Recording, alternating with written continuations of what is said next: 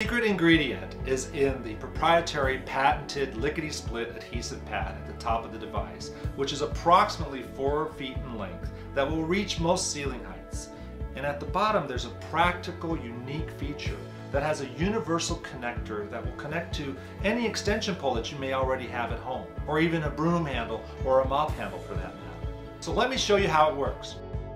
Peel off the protective cover. Then reach up and stick the adhesive pad directly to the burnt out bulb.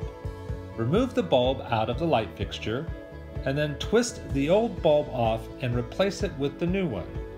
And then simply reach up and twist the new bulb in until it releases. Your light bulb is changed, lickety split.